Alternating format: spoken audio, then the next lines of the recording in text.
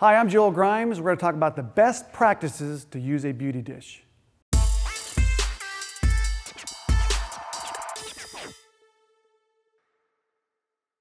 I am holding in my hand a 24-inch beauty dish. This is how it collapses. Now, if you've used a beauty dish in the past, you had to, like me, put it in a case and pack it up, and it took a lot of room, especially when you're on an airplane flying. So let me show you how I set this up. It's very simple. You just take this portion of the modifier and you just push it right into position here, just like that. There's your little dish.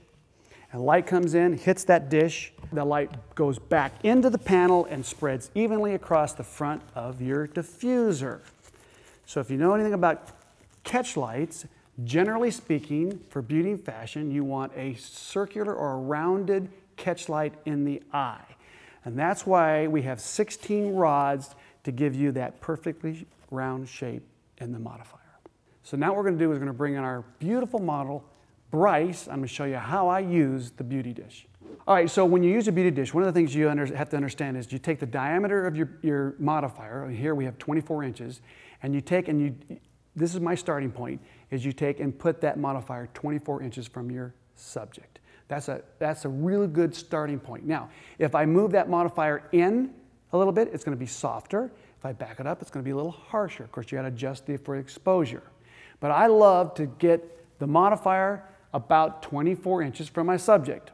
And the reason why I do that is because it helps hollow the cheek. So if you think about this, if I take my modifier and put it further and further back, it's going to have, the angle is going to be less cutting across the cheek. So the closer I get my modifier, the more hollowing out it does for the cheek. So that's why a beauty dish at 24 inches is optimum to get the best results for what I'm going to do right now, which is basically a beauty headshot. So let's take a look at that. So we're going to have Bryce come in here. So we're going to say that's about right, 24 inches.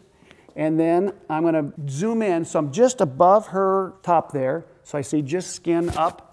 And I'm going to have her staring straight on in the camera. That's how I usually start. And we're going to take a fill card. And the fill card takes and bounces this light here, which I've got angled just a little bit. I wouldn't say it's 45-degree angles, but it's about maybe 30-degree angle. And that'll bounce back into this and fill in underneath her chin. So here we go. Ready? 1, 2, 3. Of course, I focus on her eyes. And so there you go. Look at the hollowness of the cheeks. It's perfect. So again, if I back that up, it's going to be a little harsher. If I move it in, it's going to be a little softer. So again, as an artist or as someone who's a creative person, you might find moving it in or moving it out a little bit better for you. And each model's a little different too, so you can play with that. But let's try. I'm going to zoom in just a little tighter here. Focus on the eye. Bring my fill up just out of frame. There we go. Absolutely gorgeous. So that light is cutting right along each side of her cheek. So as she lifts up her head, that's going to fill in a little bit more. So it depends. So if she lifts up, lift your chin up a little bit more.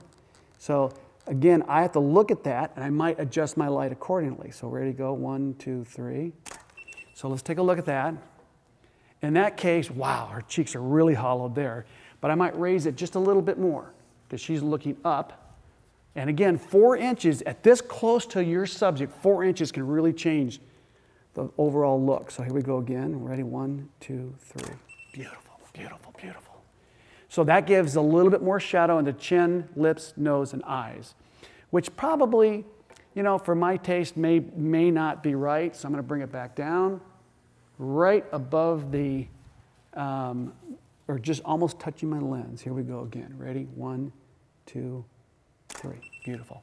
Now I have Bryce holding her, putting her hands on her hips, and that brings her shoulders down and tapering right into the edges of my frame, which is perfect for what I want to do.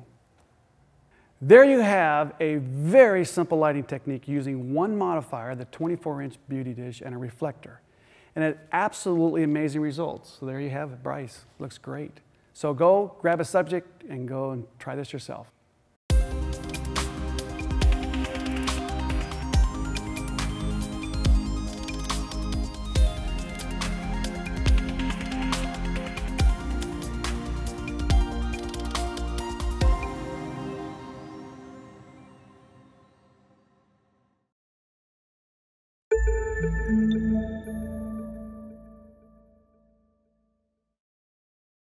I was like this. And I knocked some lady in the chin when I was giving a lecture.